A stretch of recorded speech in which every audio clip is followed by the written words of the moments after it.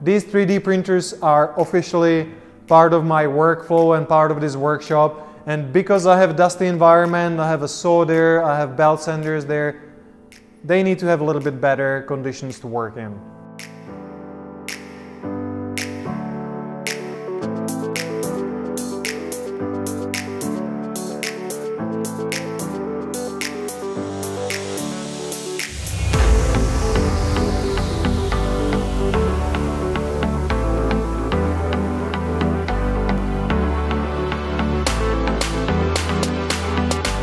These printers are pretty amazing. They totally change the dynamic of the entire workshop. I have them from Prusa, that's a Czech company, and they run 24/7 like a little farm.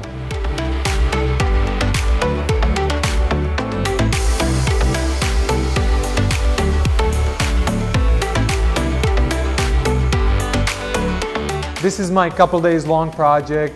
So 3D printers are covered from the dust, and they also have consistent temperature environment. That means I have a digital thermostat here, and I have two fans, input and output.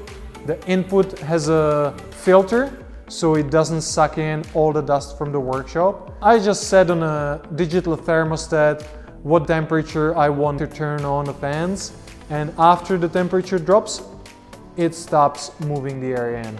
So this way I have range, let's say 33 to 29 degrees Celsius, and 3D printers of consistent environment.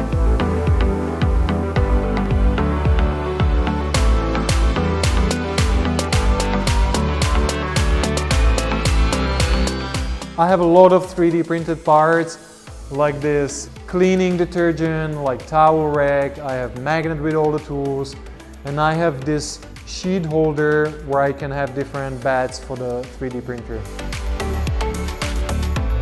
This is a custom stand. When I finish the 3D print and I'm waiting for it, I have this fan, turn it on and cools the bed down, and I can take it off the bed easily.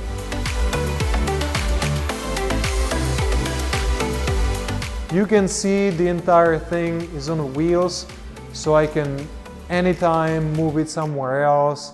Everything from the back is neatly organized. I have LED switch inside, and the entire roof, this entire top, opens up just in case I need to do any kind of a servicing, I need to change filament. All of that is accessible all the time. Down here I have a lot of different colors, different plastic for different purposes. When I want to have a different style on my e-bikes, I can be printing different colors, different combinations, because some parts are too big to fit on my printing bed. So I just make a join, and this way I can be combining different colors on the different panels. I hope you don't think 3D printers are for trinkets only. We have a great practical use for them.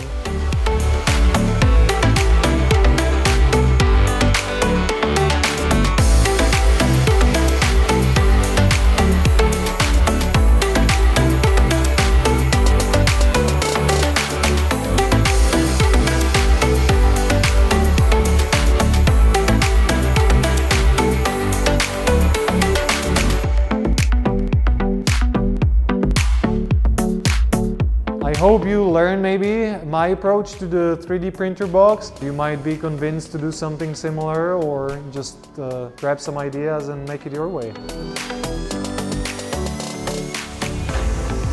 If you want to see more cool content, what I've been using these 3D printers for, check out my channel. We're developing e-bikes, and we have pretty cool use for those panels and a phone holder and all of that.